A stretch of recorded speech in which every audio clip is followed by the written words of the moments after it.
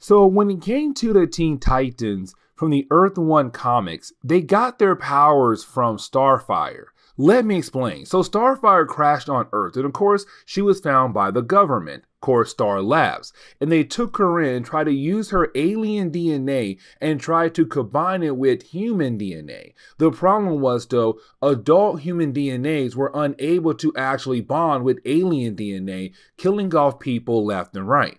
And so you had Star Labs say, why not try children? And of course, they chose the Teen Titans and gave the Teen Titans DNA of Starfire and combined it with their DNA. And of course, when they grew up, their powers had actually activated. And so that is where the power of the Teen Titans actually came from.